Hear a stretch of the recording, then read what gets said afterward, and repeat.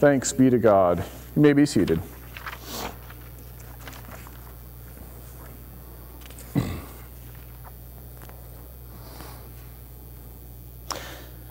We're looking at John Wesley and some of his sermons this month, and we move to the next one he preaches, and he is preaching about this moment with Paul, this moment when Paul is in really hot water, this moment when Paul has been arrested because he has gone to the temple, and there's a riot has started just for him being there, and from there he goes to the local chief of police, he gets interrogated, he goes to the governor, he ends up before the king, being interrogated, being questioned, why are people fighting about you, Paul? And he's explaining to Agrippa, the king, he's explaining to this King Agrippa that, my name is Paul, I was a Jewish rabbi, a Jewish teacher, and I was persecuting Christians, and then Jesus backhanded me, and now I'm doing Christ's work, and it turns to Agrippa telling a story, and he says, Agrippa, King Agrippa, you know about the Jewish prophets, right? And starting to turn and maybe ask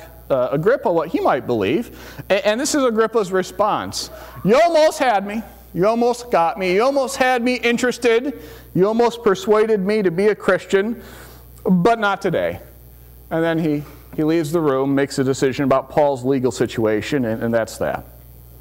This moment is what John Wesley latches onto when he is going to preach his last sermon at Oxford. We catch Wesley when he preaches this sermon. It's called the Almost Christian, when he is preaching what turns out to be his last sermon at Oxford. And the passages he presents is that first one, that in these last days the world is going to be full of liars and cheats and scandals and scuzzballs and then almost thou persuaded me to be a Christian. And then he launches into this sermon, and he is told it's going to ruffle some feathers, it's not going to go over well, and it didn't.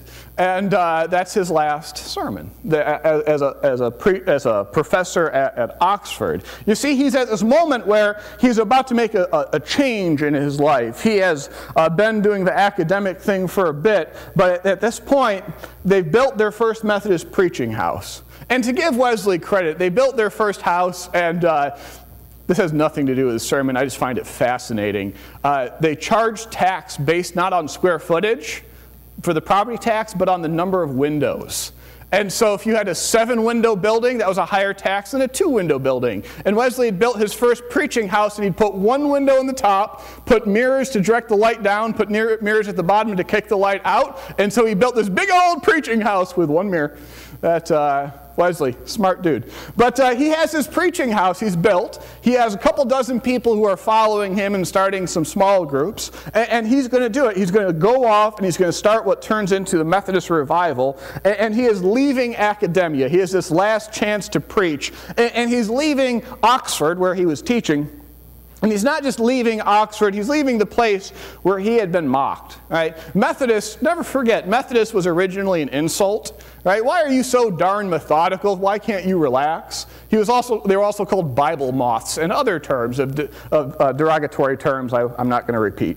But so he's leaving academia, this place has mocked him for taking Jesus seriously, and so he gets one last turn and he just lays into him. He just really leans on him. He starts this sermon and he says, are you an almost Christian? Or are you an altogether Christian? Are you an almost Christian? Are you an almost Christian? I mean, you might have some basic honesty. He calls it heathen honesty. You might have some basic heathen honesty. You might have some general sense of justice. You might help people when it doesn't cost you anything, and that's good. But that's not altogether Christian. You might go to church, you might not break the 10 Commandments, you might not gossip, you might even pray and read the Bible, don't seek revenge, you might do everything that looks Christian, that phrase in 2 Timothy, you might have the form of godliness. He's talking about hypocrites here, in case that wasn't clear. You might look the good look, you might talk the good talk, you might walk the good walk, but that's almost Christian. What is an altogether Christian? He looks at him and says, you got to have the love. You got to love Jesus. You got to love God. You got to love God with your whole heart and mind and soul and strength. That has to be your delights, to be thankful to God and rejoice in God. Right? And it's not just the love of God, it's the love of neighbor. Right? Love the Lord your God with all your heart, mind, soul, and strength, and love your neighbor as yourself. And if you don't have that love, right, that love that's described, it's in 1 Corinthians 13, the love that is patient and kind and gentle. If you don't have the love, you are not a Christian. You're an almost Christian, but you're not an altogether Christian. Right? He leans into him on that. And by the end of the sermon, it is very clear that Wesley has basically taken the entire staff of Oxford, all the professors, all the tenured professors, all the people who are like the upper crust, the finest minds of London and of Britain. And he's looked at them and said, you know, you might give your staff, your servants, a nice check at Christmas, but do you really love Jesus? I'm not sure you really do. I'm not sure there are many Christians out there in this congregation today. Better get your life together. Amen. Did I tell you the sermon didn't go over so well? But that's 1741 is when he preaches that sermon, July 25th. And he goes off to lead what becomes the Methodist revival. A few dozen people, a few preachers, and one preaching house, and off he goes. 46 years later, he comes back to the same topic. 46 years later. Have you ever done anything for 46 years such that you can go back and look at what you once did? Right? I'm 36, so I have a little while to go before I can do that. I have to be in my 70s before I can go back and look at these sermons. But he goes back, dude lived till he was 90. He goes back 46 years later in 1787. And it's a very different situation. He writes this sermon, and it's not a sermon that he delivers as the parting blow to Oxford before he goes off to start the movement, the Methodist movement. It is instead a sermon that is printed in the Methodist newspaper, because now there are Methodist newspapers. And they get sent out via the 200 Methodist preachers, and they go to 60,000 Methodists. In 47 years to go from 3 or 4 dozen people to 60,000, that's impressive. Right? So he has 60,000 Methodists who are waiting to read his sermon. So he writes this sermon for them. He sends it all across Britain, and it goes to Ireland, and it goes to America as well. And so it's a different time, a different congregation too. He's not preaching, it's not the angry sermon of a man who just needs to get people to take Jesus seriously. Wesley talked at one point about how he would light himself on fire so that people would come to watch him burn. And that's not like self-immolation. He's not going to get any gas and torch himself, but the idea of being so full of the Holy Spirit and so committed that people are just going to come to see this extravagant sight, and they're going to catch on fire, and here we go.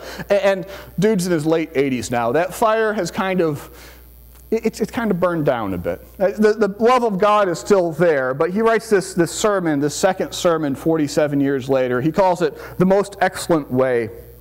And he writes, there are people who have the form of godliness, and it's going to be God's call who saves, if they are saved or not. It's going to be God's call. He goes on to say, and I quote, I would encourage them, those who have the form of godliness, to come higher, without thundering hell, without damnation in their ears, without condemning the way in which they were, telling them it is a way that leads to destruction. I will endeavor to point out to them what is in every respect a more excellent way. For those who walk a more excellent way will have a more excellent reward.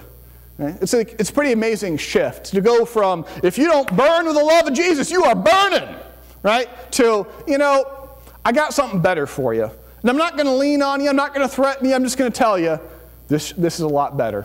And so he starts to lay out, he's laying this out to these people, and he's talking to all these Methodists, 60,000 Methodists, and they're people, they've already agreed, they've already drank the Kool-Aid, they're already along for the ride, right? They already love Jesus, and now he's just inviting them to do a little bit more. And he starts to lay out this list of very practical things. He says, do you sleep in? You don't need more than 8 hours of sleep, just get up a decent time in the morning and get to praying. And while you're at it, did your prayers grow up? Right? Are you still praying the same prayers you did when you were 7? It's time. Make sure your prayers are time for them to grow up as well. And your work. When you go to work, everyone has to work. When you go to work, do you work just to feed your family, or do you embrace the more excellent way and you see that everyone who walks in the door is a neighbor who you can love as Jesus directs? Can you be the most graceful person in that whoever walks in the door? Can you just be graceful to them that day? When you sit down to eat, do you eat to excess? and quickly? Or do you sit down with someone else and do you really pay attention to them? Do you pay attention and have graceful conversation that is edifying? Right? When you entertain yourself, do you sit down in front of the TV and just check out? He doesn't actually talk about the TV, it's the 18th century equivalent. But do you sit down at the TV and check out? Or do you go talk to your neighbor? Do you go work in the garden? Do you go play some music? Do you do something that is edifying and builds up in the more excellent ways to spend your time? And then he lands on money. Wesley always has a lot to say about money. He says, you know what, do you give your tithe, or have you figured out how to give more? The more excellent way is to figure out how to give more and more year after year. He points out there's a Methodist who lived on 28 pounds a year and made 30 pounds a year. And the next year he made 28 pounds a year, so he gave away 32 pounds. He made twice as much. He went from making 30 pounds to 60 pounds, but he still lived on 28 pounds. And then the Methodist went to making 90 pounds a year, and he still lived on 28 pounds. And the guy, he got into the fullness of his life, and he started making 120 pounds a year every year, and he still lived on 28 pounds, so he could give the other 92 away every year. Right? And so the more excellent way is to learn to give more and more so that you might help more and more. Right? And this is just such an amazing difference that 46, 47 years makes. Wesley is not striving to deliver a swift kick in the rear. Right? He is helping people who have already sort of gotten going get going a little bit further down the road. Right? He's trying to help people love God and love neighbor in a very practical way. Right? And it's not that he doesn't believe what he said 40-odd years ago. He never stops printing that sermon. That first sermon, the almost Christian, right? The angry sermon, the sermon of do you really burn with the love of God and the love of neighbor? That still continues to be the sermon that if you're going to start as a Methodist pastor, that's the second sermon you read.